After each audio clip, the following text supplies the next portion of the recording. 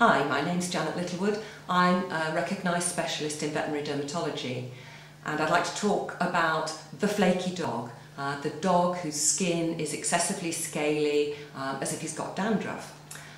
There are huge numbers of underlying skin diseases which can result in abnormal scaling of the skin.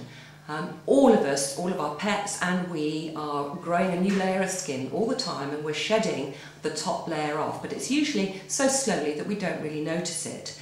And there can be lots of causes for changes in that turnover time. So almost any type of underlying skin disease, parasitic diseases, hormonal diseases, infections, fungal and bacterial, autoimmune diseases, they can all cause a change in this process of maturation of the skin and shedding of the skin from the surface. So your dog that presents with a scaly skin can sometimes present your veterinary surgeon with quite a diagnostic challenge, and they are going to want to know lots of information about other aspects of the skin. Is the dog itchy or not? Is it licking, chewing or rubbing? Is it well in itself?